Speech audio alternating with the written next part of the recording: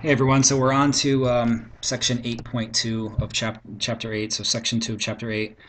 Uh, Continuing with photosynthesis, now we're going to get into some of the mechanisms behind how photosynthesis actually works. So I just wanted to mention to you that I'm going to do this in two parts. So this one will be the first part. I'm going to do it in two parts because I don't want to get cut off in the middle of it because the actual process of light reactions can get a little complicated, so I'd like some time to go slower there. For now, we'll talk about light and how the chloroplast reacts to light, and how the photosystem, which is the basic unit of photosynthesis, works. Okay, so bear with me here as we start an introduction. We talked about in class basically this concept of the electromagnetic spectrum. What this is a series of energies. So all the electromagnetic spectrum shown here is energy in different forms. Essentially what that means is that the energy is going to consist of different wavelengths. Okay, so you have your short wavelengths over here and your longer wavelengths over here, with visible light being smack dab in the middle. Now the longer, I should say shorter, wavelengths are on this side, and that includes gamma rays, X-rays, and UV rays. We talked about some of the ways that these short wavelengths can damage cells. So they can damage your DNA, they can damage proteins, and rip apart the membrane of your cells. Obviously a bad thing.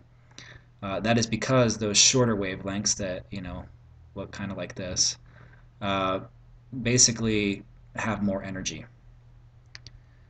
When you go over to the longer wavelengths of electromagnetic energy, basically what you'll see is something on the order of, these long kind of looping waves, especially with radio waves. Those are pretty long, and they tend not to be as harmful to biological macromolecules and biological molecules. Visible light is the little sliver. See, it's only a little piece right here of the electromagnetic spectrum that our eyes interpret as certain colors, right? So if you're seeing wavelengths of 400 nanometers, which is obviously very small, your eyes are going to interpret that as purple. Conversely, if you're seeing wavelengths of 600 nanometers, your eyes will see that as yellow, and way over here at 700, your eyes will see that as red. This is actually really important for photosynthesis because certain wavelengths of light for plants are absorbed better than others, and I'll show you what I mean by that now. We talked about in class how plants are green, right? So that's hopefully no wild discovery for us, but we can tell you the reason why plants are green. So if you take that visible spectrum, the visible light in the electromagnetic spectrum, you see that you have all the colors here. So the chloroplast of a plant cell will be struck by all those wavelengths of light, right? Because it's coming from the sun, there's no filter there.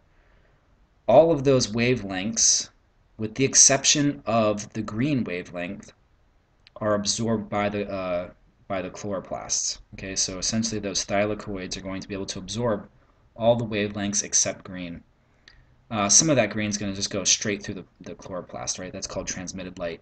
But a pretty good majority of that green wavelength is going to be reflected. And when it's reflected, basically the reflected light can then enter into our eyes, and basically what our minds interpret that as is the green color. It's the reflected light. So the reason plants are green is due to the reflection of the green wavelength of light. So they're not able to absorb that particular wavelength.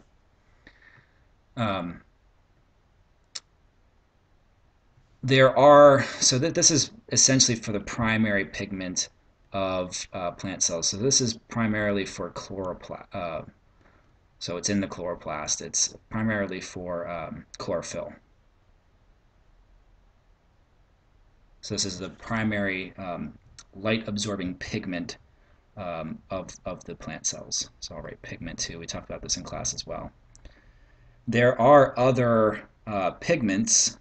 So there are different types of pigments besides chlorophyll, and some of those other pigments are able of absorbing different wavelengths of light. So we spoke about in class how during the fall season, the cold weather leads to a decrease in chlorophyll levels, right? So when you have a lack of this chlorophyll, which reflects green light, basically what you start to see is all the other different types of pigments that the plant have, and so you get to see the different wavelengths of light that are reflected by those different pigments. So this is why you get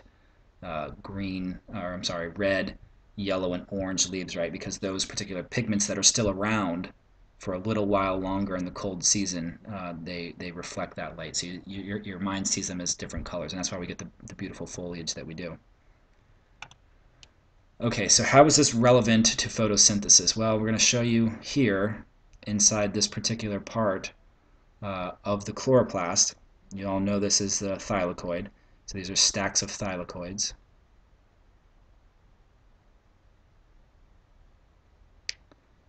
Basically, we're going to be looking at a single thylakoid membrane.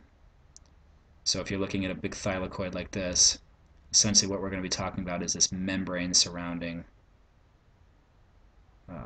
this structure. So this right here is equivalent to this. These are the same thing, except mine is horrible. So it's a phospholipid bilayer, just like we talked about for the cell membrane, just like the membrane around the nucleus, just like the membrane around the mitochondria. It's the same thing. Basically, you get your phospholipid here, this phospholipid structure, and it's a bilayer, so you get phospholipid here, phospholipid here. Okay, same idea.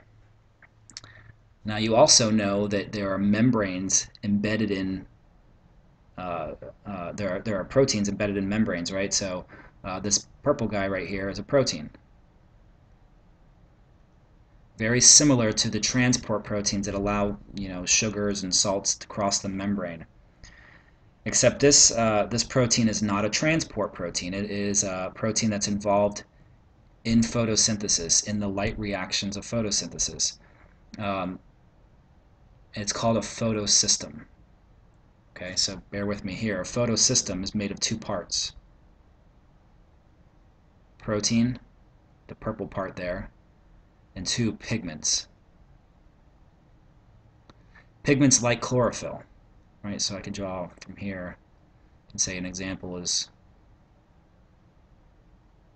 chlorophyll. Okay, so what happens in this photosystem, this basically this protein embedded in the membrane? Well, light's going to come in and it's going to strike this green part right here. The green part is the pigment. Okay, so this green part is, say, chlorophyll. What happens in chlorophyll is it gets really excited. It gets really excited when it hits light. Not excited like you are when you're in biology class, but excited in that the electrons go from a ground level, low energy, to a high energy. Okay, so essentially it goes from ground to excited, ground to excited. That excitement, I guess, for lack of better words, is contagious, right? So it spreads that excitement to the next chlorophyll. Okay, so essentially there's this little wave going on right here. As soon as light strikes the photosystem at this chlorophyll, at this pigment, it gets excited, then the one next to it gets excited. Ultimately, it's going to excite this special chlorophyll right here, this special pigment, what's called the reaction center. Now this special chlorophyll right here is going to essentially give its electron, shown right here, to this electron acceptor. This is the whole point of a photosystem, basically. So it's a membrane protein that when it receives light, the chlorophyll in it gets excited, ultimately exciting this special chlorophyll here, which gives its electron to this primary electron acceptor.